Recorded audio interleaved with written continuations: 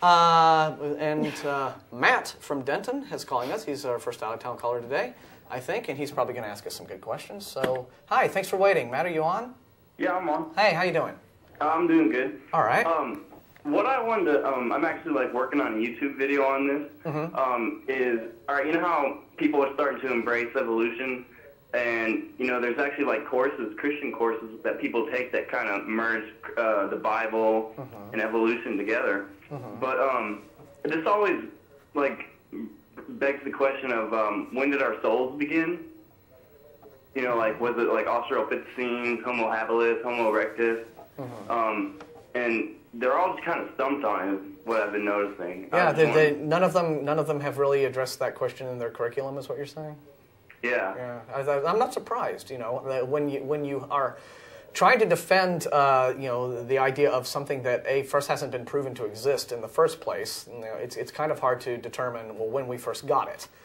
So I mean, it's just as you might as well say, you know, well, when did human beings develop the ability to teleport? Well, I mean, without any evidence that we can, there's really no point in talking about the origins of that. And you know, what's interesting is that they also haven't addressed the issue of when do our individual souls, you know, assuming we have them, when do we get those? Okay? Because, you know, does it happen at conception? Does it happen when there's 8 cells? Does it happen when the cells are differentiated? Maybe it happens at implantation. I mean, when does this divine soul upload occur? I mean, do you have to get certain... What happens if there's twins? Do they start off with one soul and then they each get half a soul? Or does somebody take the original soul and somebody else, you know, the other twin gets another one? You know, how does this happen? So, you know, there's all kinds of questions that theists have to answer, and it's not even just, you know, you don't even have to go back into evolutionary time to come up with lots of problems with this concept of people getting souls. It's a tricky one, and it comes up with the you can sort of get into the interesting idea of, well, what about, say, you know, pirating souls? I always thought this would be an interesting idea for a story. You know, you have this theistic universe. You know, a God is creating his people, and you know, babies are being born and gestated, and at a certain point, a soul is introduced into the baby, and now you have a being, right? But you know, what if there were some sort of demonic force out there, you know, battling against this God and stealing the souls as they are sort of in transit, and essentially pirating them and corrupting them, and then installing them into the fetus as you know, sort of corrupted people. See, I think there's a story there. I don't know if you ever watched the show Babylon 5. No, did they do that plot? Yeah, they had one where it was pirated soul pirating. Well, it wasn't that. It was this soul hunter, I think, or something. This guy that would, at the moment of death, he would be there and he would capture someone's soul as it was leaving their body, and it would trap it. Okay, yeah. And so he had all this bag of souls. Indeed, yeah. Okay, but that's sort of like getting them after they're dead. Yeah. I like the idea of sort of like corrupting them in the womb from the outset. So, you know, maybe that's how the Antichrist 666 will be born. Or there you go. Like that. He'll have the there's all kinds of you know, interesting little problems with the and you know who hates the theistic evolutionists? The traditional creationists, the intelligent design crowd. Oh yeah. All the way, you know, everyone who just you know. Any of the groups of creationism. They don't agree with one another, right? You have the young earth creationists, you have the old earth creationists, you have the intelligent design bunch who says, oh, we're not creationists, we don't talk about God. But, you know, they're all different. They all have their own little idea about how creationism works, but they're all united on one thing. They cannot stand the theistic evolutionists because they're not true Christians, right? Yes. And so they don't like guys like Kenneth Miller and Francisco Alea and some of the other, you know, believers who also, you know, understand proper science when it comes to evolution. So it's a funny one. But yeah, I still think that with, you know, theistic evolution, you do run into that, you know, little problem of, well, at what point does God do his tinkering? I mean, if you understand how evolution works, I mean, is it all just God creates everything and then just kind of leaves it alone to do its own deal? And then, so what sort of scientific evidence can you provide for that? So I still think they have a lot of a problem. They're halfway there. Yeah. And when I saw Kenneth Miller speak, I believe it was last fall, it was recently at UT, I was sort of like, man, you're so close. Just, you know, you're just like this close. I mean, just, you know.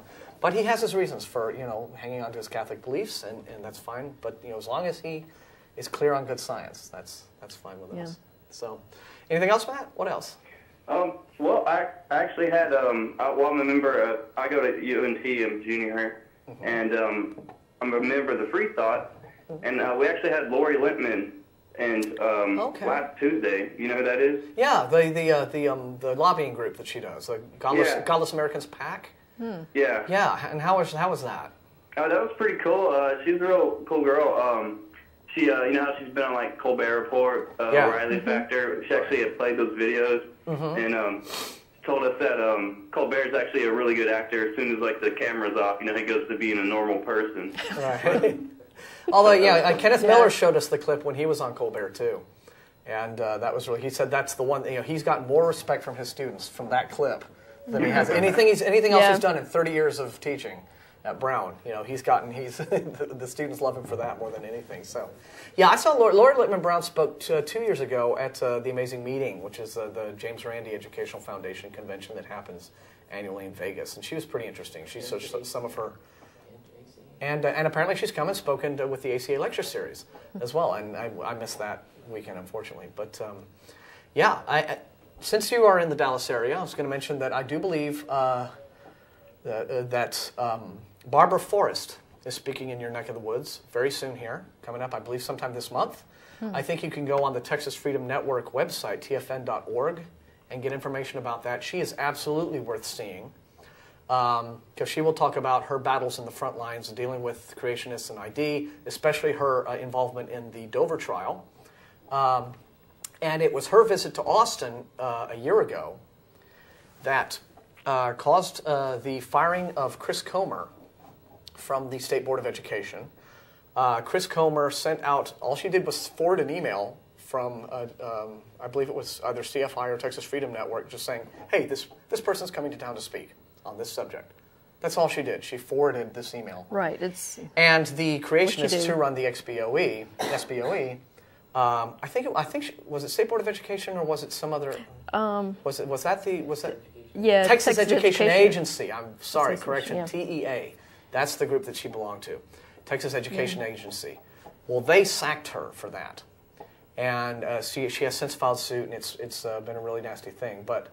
You know, it was just so funny when the ID group put out this Expelled documentary, and they tried to give their examples of all of the ID supporters who they say were booted out of their jobs for supporting ID, when in fact, when you know their actual situations, that wasn't really what happened. Right. But here on the pro-science side, we do in fact have the example of Chris Comer, who was forced out of her job based upon her support for proper evolution, viewpoints, and now, as I understand, there's like this big swift voting campaign against her because this... oh, you knew that was going to happen. Yeah. And so if you go to techscience.org and tfn.org, you can find all kind of information about that. But I just wanted to bring that up since you're in Denton.